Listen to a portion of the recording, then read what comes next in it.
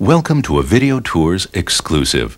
A dawn to dusk, behind the scenes, VIP visit to the world's most famous zoo, the San Diego Zoo.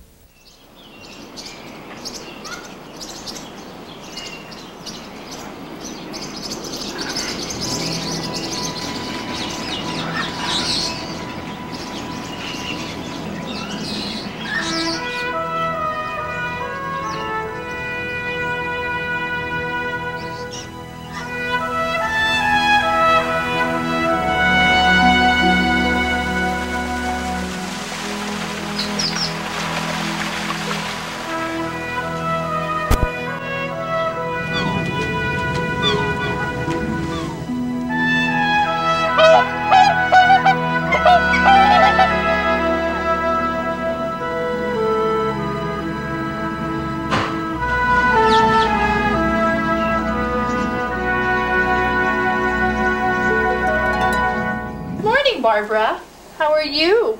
Oh, you're so wide awake. Morning, Gordy. Well, I see you're stuck in your phone. It's hours before the first visitors arrive.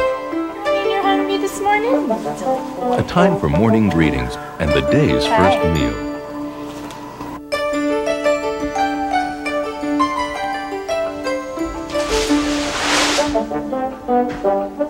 People look at these animals and they see an animal that sleeps up to 20 hours a day, and it's kind of difficult to recognize that an animal that sleeps that much can actually have a personality, but they really do. They're very unique animals too, and so they're really fascinating. They're actually marsupials rather than bears. A lot of times people call them bears. That probably originated because they look sort of like teddy bears.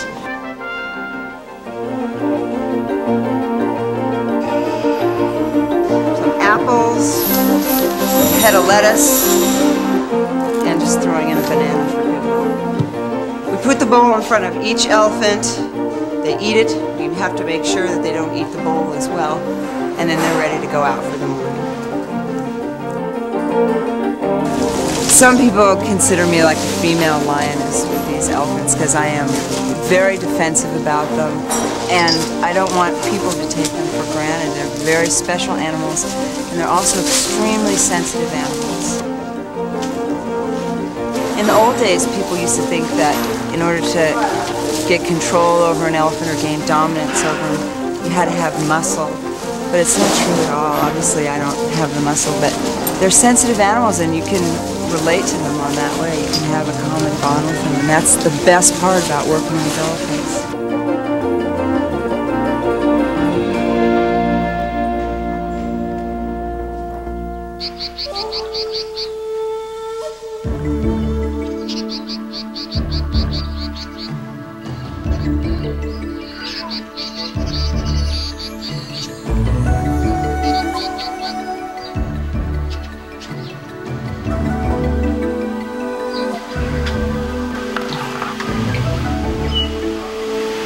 Climb them up in here.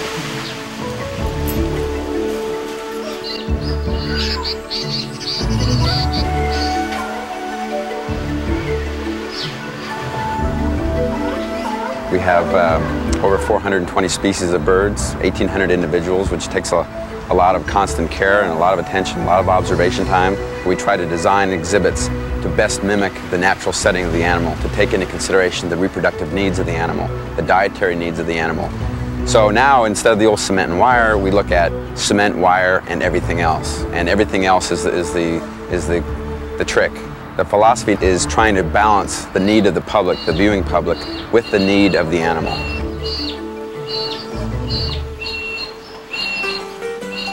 It was the presence of these animals that first sparked the idea of a San Diego Zoo. A collection left over from the 1916 World's Fair, the animals faced an uncertain future until the roar of a lion captured the attention and the imagination of a passing motorist, Dr. Harry Wegeforth. He was going downtown with his brother Paul. My dad commented, he said, somebody ought to start a zoo. And Paul said, why don't you? And that was the gist of it. And start a zoo he did. Dr. Harry, recognized today as one of the pioneers of the modern zoos in America, formed what is now the largest non-profit zoological society in the world, and a zoological park that continues to enchant millions of visitors every year. Lots of package, 2 adults, 2 children. Bus, nursery, sky ride both ways, and a map of the park. Thank you. Bye-bye.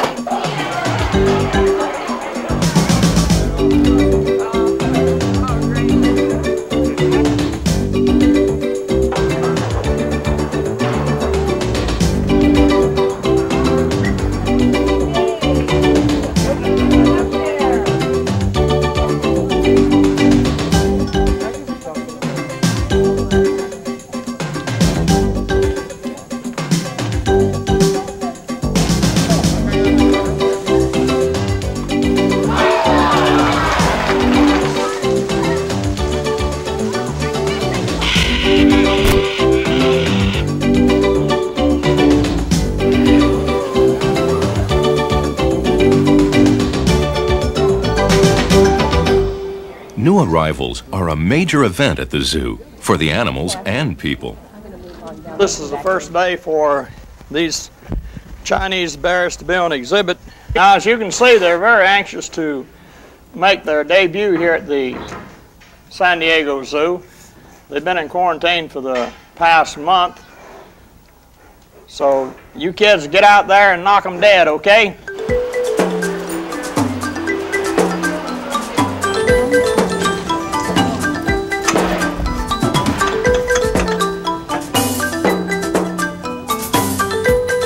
It's taken about 4 years to get these bears here. Anytime you have a cub or a new bear going on exhibit, it is very exciting.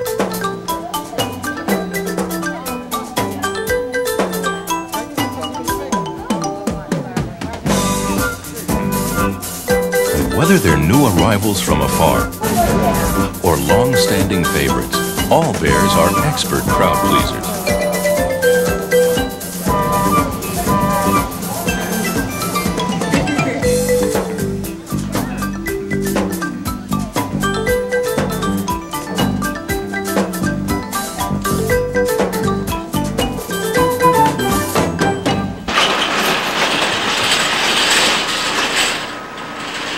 Got some crickets for you today. Great.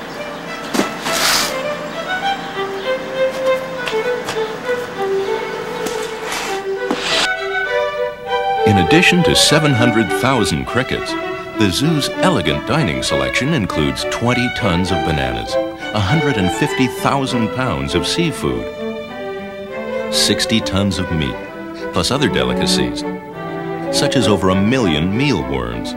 And that's just a fraction of the zoo's annual grocery list.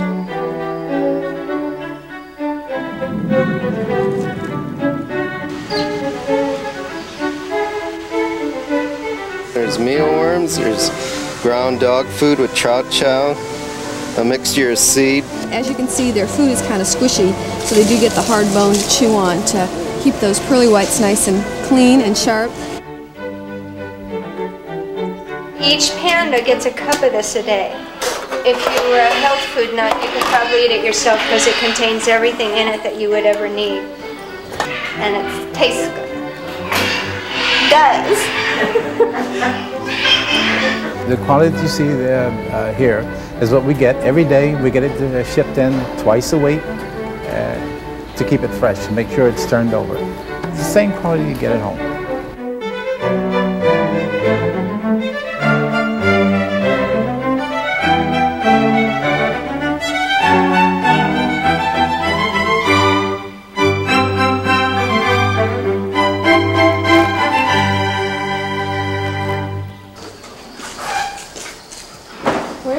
The reptile house now. This gives you a look at the backs of the cages that the keepers work while the visitors are here seeing the zoo. The windows that the visitors look through are at the front of the cage, and the big double doors are at the back of the cage so that the keeper can reach in and work on these animals and do the things that he needs to do.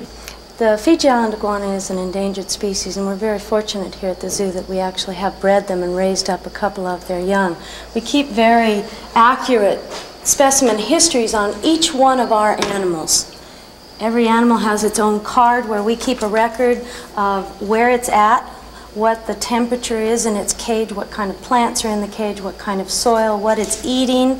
Every 3 months we weigh these animals so that we can keep good track of what their weight is doing. If it starts losing weight, then we know that we need to either change its diet or the amount of diet it gets, or we need to consult a veterinarian. With reptiles, they don't show symptoms like mammals and birds do. They don't sneeze and get droopy-eyed and look sick. And so we have to use the weight to do that.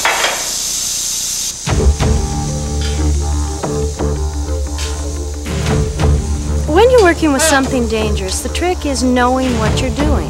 If you're experienced and you've been taught properly, you're not taking any chances. For some reason, possibly unexplainable, I found these animals so interesting. Maybe because they were so unusual and because they were so misunderstood. And the more I studied them, the more fascinating and wonderful that I thought they were. And I've been working with them ever since.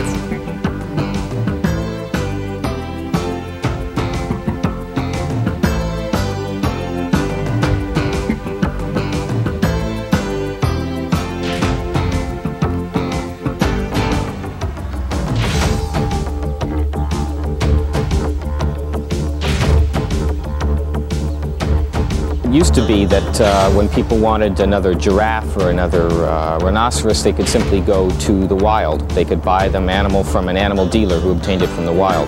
Now that's no longer the case. In the last year, just the last year, half the rhinoceroses on the planet have disappeared. They're disappearing entirely. If they're going to persist, something is going to have to be done. Zoos for some of these species may be able to play a small role in preserving some species so that they can be reintroduced to habitats in the future. The Przewalski horse behind me here is an example. This is a species that's extinct in the wild. If the species is going to persist on our planet, we're going to have to breed it successfully, because all the Przewalski horses in the world come from only 13 animals that came from the wild. We have to be very careful about the breeding of these animals so that we don't get them unnecessarily inbred, and so that we avoid genetic diseases and factors like this. And this is true for many other species besides the Przewalski horse. The zoo's hospital complex houses the important work of a team of researchers, veterinarians, and animal keepers. We have probably the most diverse, multi-talented program of any zoo in the world, bringing scientific disciplines to bear on the needs of these animals. I'm Director of Research in the Center of Reproduction of Endangered Species, which is the zoo's research department, which aims to get all the knowledge necessary to establish self-sustaining populations of endangered species in captivity, with the hope that ultimately we return some of these animals to the wild, provided there is a wild preserved habitat for them. We interact, of course, with the curators and with the clinical veterinarians. The curators will actually provide us access to the animals. If we're investigating infectious disease problems, the veterinarians are the first to bring these to our attention, and then also again provide us the sample materials necessary in the laboratory to identify the disease in question which is causing a health problem. What's the scenario going to be in the, for the hospital this one? We've got the springbuck to do first, then the muntjac, and then the pygmy chimps after that. Coming up after that. Okay, and the deal with those guys is just regular processing, because we want to give them their physical exams and TB test them, and take some specimens for some investigative studies for mycobacterial infections.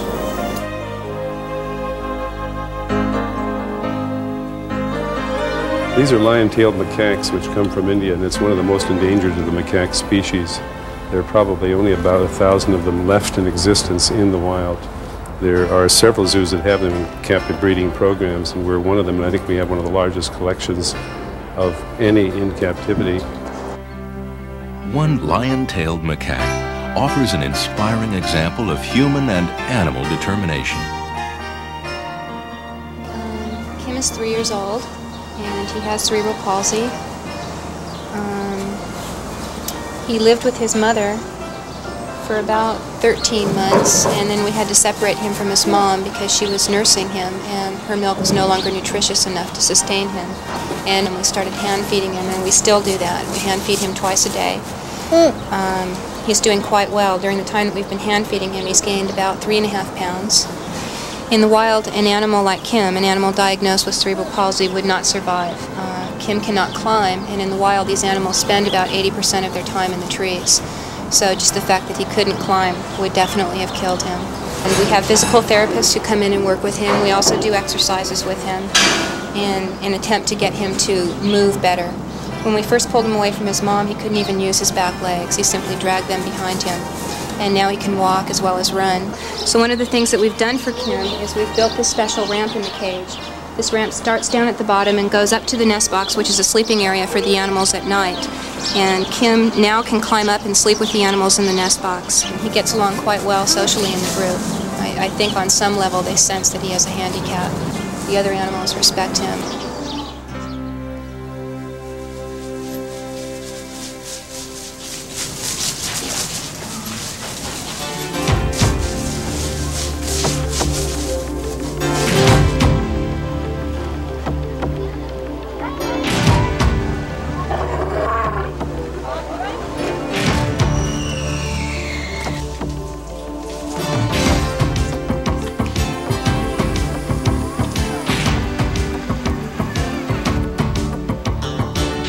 What the public sees is us cleaning up the yard. But when we're trying to train them to do a new thing, even just bathing them and trimming their feet, that's the really interesting part about keeping animals, and the public sees none of it. We have to take care of their feet first and foremost. Captive elephants don't walk anywhere near as far as wild elephants, so they don't get the natural wear and tear on the feet. These are the nails of the elephant's rear feet, and the cuticles where the sweat glands are real important to keep them clean, not overgrown, and not dirty and not rotten, of course. Keep the nails high and keep them flat, clean. And trimming off some of the excess pad, it gets a few holes in it, and it starts to get debris build up there. So we trim it down so it's nice and flat. Use a big heavy wood rasp on the nails. Keep them trimmed up. I got to know the keepers and the elephants themselves, and I realized what an intelligent animal they were. And I was extremely intrigued by that, and also the fact that they are one of the very few animals in the zoo that keepers have direct contact with. And that's what I get out of it. The more time I spend, the closer the relationship I form with these animals, the neater it is for me, and it makes the job extremely enjoyable.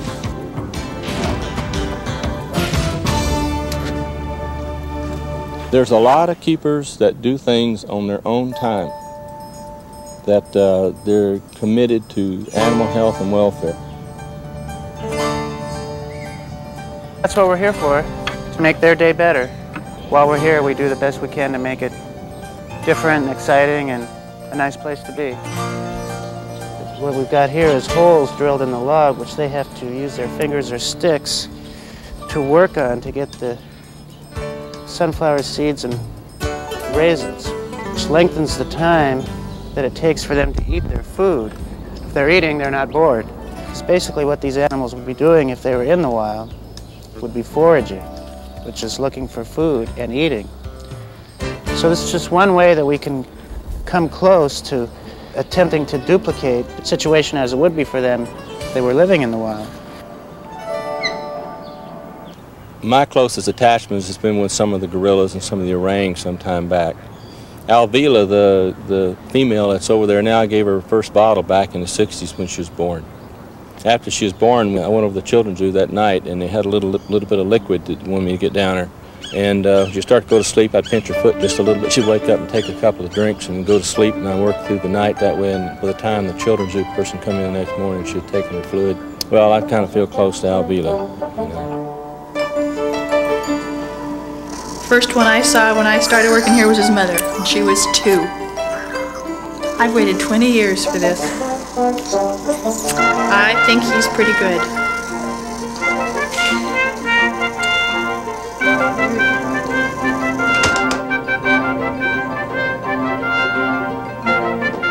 There you go.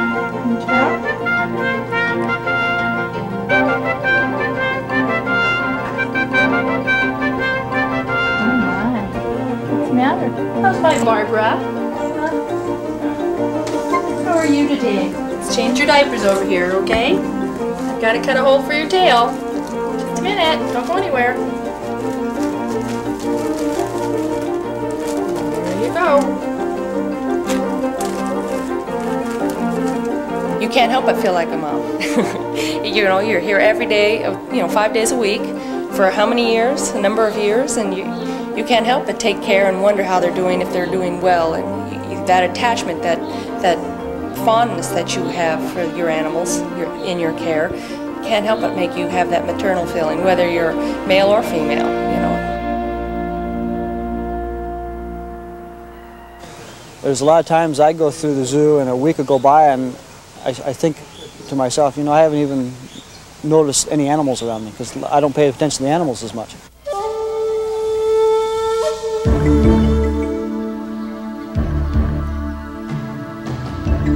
Just as spectacular and exotic as the zoo's animals are its more than 7,000 species of plants collected from around the world since the zoo's earliest days.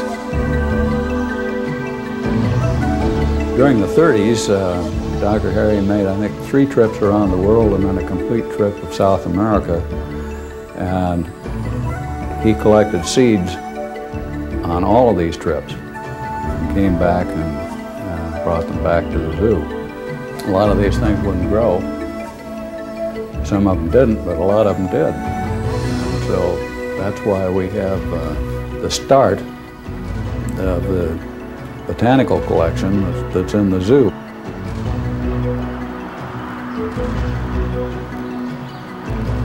The copy is a rock outcropping. It's from the grass area of Central Africa. So there are certain animals that live in that type of environment.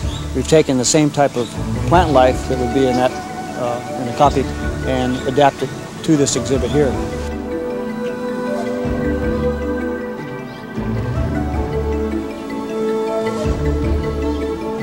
Like the African copy, more and more zoo exhibits in the future will combine plants, mammals, birds, and reptiles in complete environments that replicate their native habitats. The Egyptians used to have collections of animals, and zoos have been a part of man's society for thousands of years. And today, it's the only way that our children can see the animals that live in the world. And he is the only albino koala that's ever been born in captivity. There's only one other albino, and she is in Australia, and she was born in the wild. So he's a real special animal.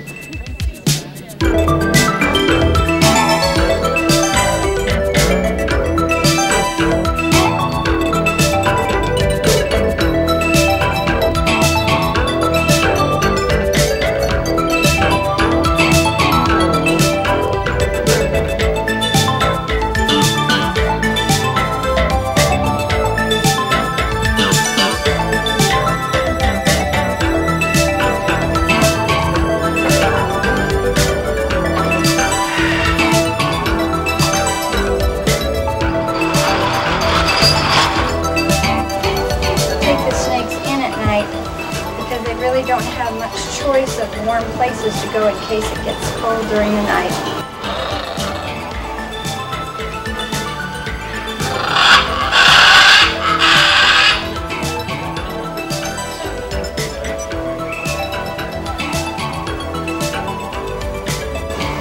And they're ready for bed.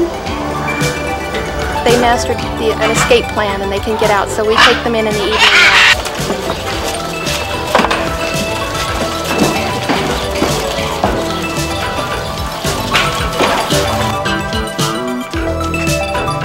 We're outside the Southeast Asian Langur building, which is where we exhibit our langurs during the day. At night, which is what I do, a late lockup, is bring the animals in and have them eat their dinner, make sure they're okay, and lock them up, which is upstairs. And in the morning, if the other keeper comes in and lets them out during the day into the exhibit where the people can also observe them. Come on.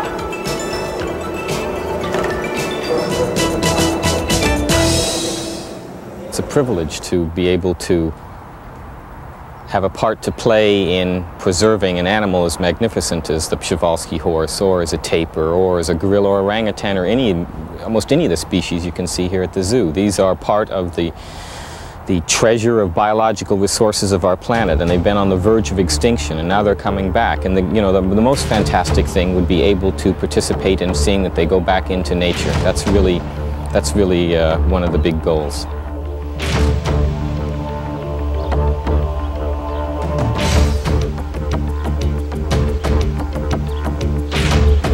without zoos and without game preserves, certain animals will disappear because I believe in some years to come there really won't be wild animals. They will be managed in some way or other. I like to be part of that. The world to me would be a very, very lonely place if we were the only species inhabiting it. And at the rate of extinction of species, which is about one a day right now, and by the year 2000, maybe one a minute, and those are rather accurate projections, we might be the last species, and indeed then we may ourselves be in jeopardy as our habitats become so imperiled by human activity. We have a tremendous opportunity to allow people to see the diversity, the wonders of the different types of life that exist on this planet, and thereby we hope to let them come to appreciate this more and to participate more actively in saving the wildlife, saving the forms of plants and animals that are in danger on our planet.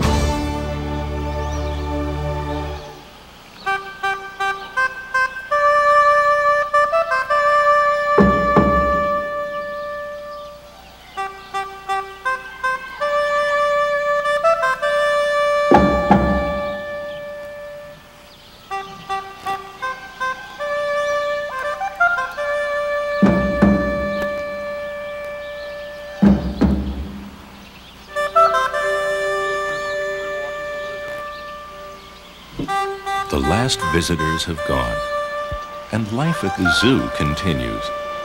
The night provides a quiet passage to another day's adventures.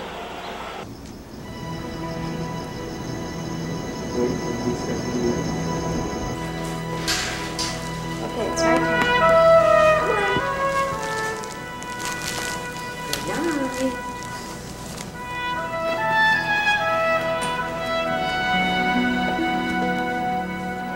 Night, Gordon.